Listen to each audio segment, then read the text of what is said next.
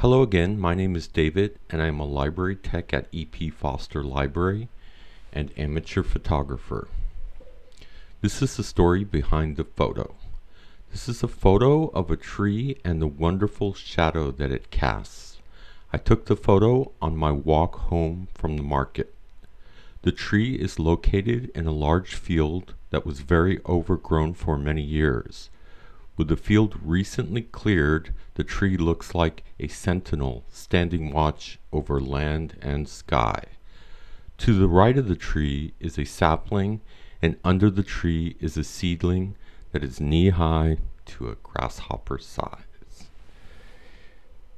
I did some research and discovered that the tree is the majestic valley oak. It's the largest oak in California and can live for up to 300 years. This one looks relatively young. Cheers to a long life. The book that I have to recommend is The Overstory, a novel by Richard Powers. For me, this book and noticing the wonderful tree have been pure synchronicity.